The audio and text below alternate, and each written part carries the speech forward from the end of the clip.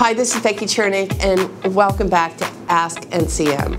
So today's question is, where do I see F&I going in the future?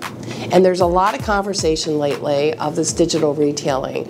And F&I people, veterans alike, say, does this mean we no longer have a job?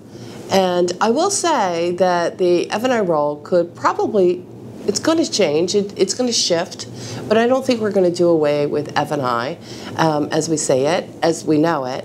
And frankly, I think, however, the dealer may have more of that hybrid sales associate approach, in that they'll have a higher level individual that would be responsible to begin the transaction, to finalize this transaction with a menu presentation. I do see that that's a good possibility.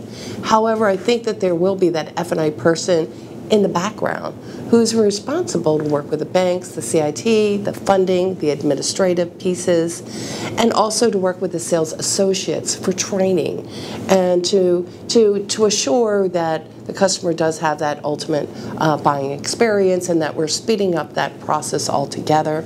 They're also going to be responsible, again, not every customer is going to be electronically approved.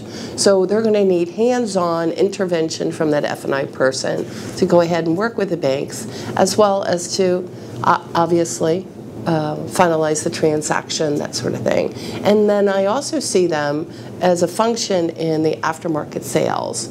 So there's a lot of activity, sales activities, that the F&I person can still be functioning at the dealership. Thanks for watching. If you have any more questions, please send them to askncm@ncmassociates.com.